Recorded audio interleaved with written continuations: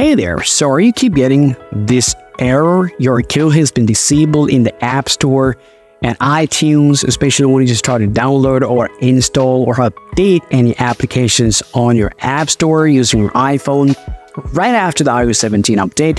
Well, if yes, then here are a quick and easy guide on how to solve this your account has been disabled problems for your App Store. So without wasting any more time, let's see how you can solve it.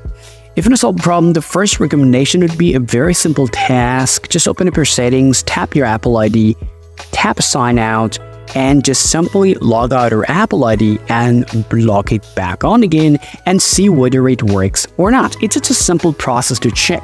Let's say you've done that, but you fail to solve the problem. The next things that you have to do here, well, if you tried the first process but didn't work for you, then try the next process. Next, you have to head over to settings on your iPhone, tap on your Apple ID, and tap Media and Purchases, tap View Accounts there.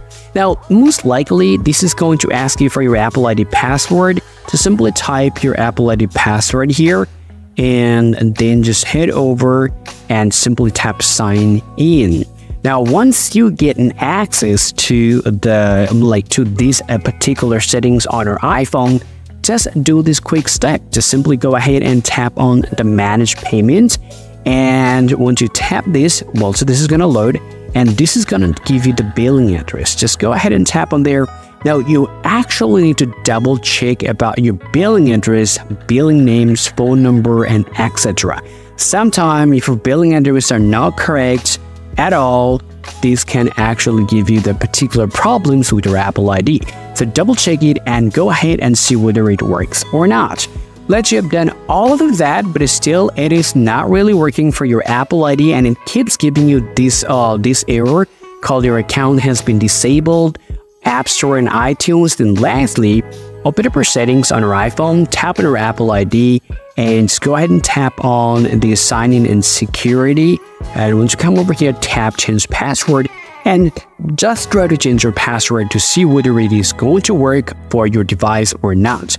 So once you just try to once you change your password on your iPhone, now this is actually going to help you to solve the problem. And these are the 3 quick guides that you guys can apply right on your iPhone to solve this your account has been disabled problem on your iPhone.